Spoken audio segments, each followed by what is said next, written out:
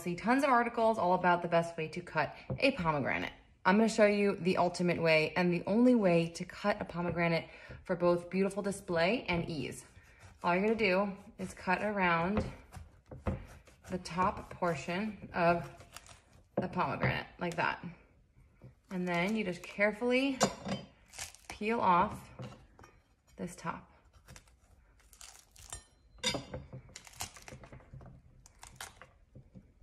When you get to this little center, I just take the tip of my knife, just kind of flick it out.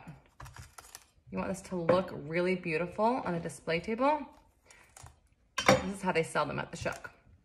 All right, so as you can see, we have little quadrants here. That is where you're going to be slicing on the side. So once you've exposed the top, wherever you see a little line there, you're just gonna continue that line and just make a little slit. Do not go all the way through, just kind of score it. So the next one's gonna be right here.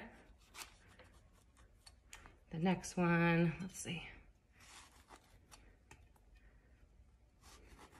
Way easier than doing this underwater and every other trick you're gonna find.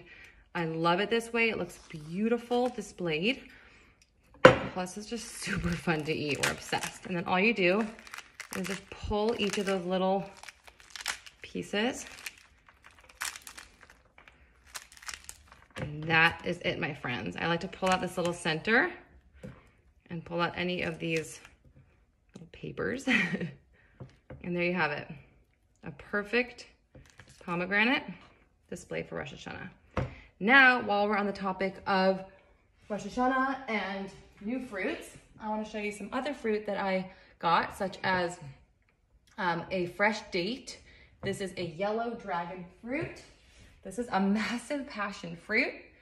And this is a pepino melon. Never had this one before, never tried a fresh date, had dragon fruit before, but never a yellow one, and I've never seen a passion fruit this big. So let's cut into it and make a beautiful board on the Pomegranate board. This is how to easily peel a pomegranate in less than 3 minutes. Start by cutting a square all around the crown and remove it. Now, do you see those white membranes? Right there, cut a straight line all the way down to the bottom and repeat. Open it up and look how beautiful it looks. It looks like a flower. Now, with a heavy object like the handle of a knife, smack it gently until all seeds are removed from the skin. No water, no red juice mess on your hands. Enjoy!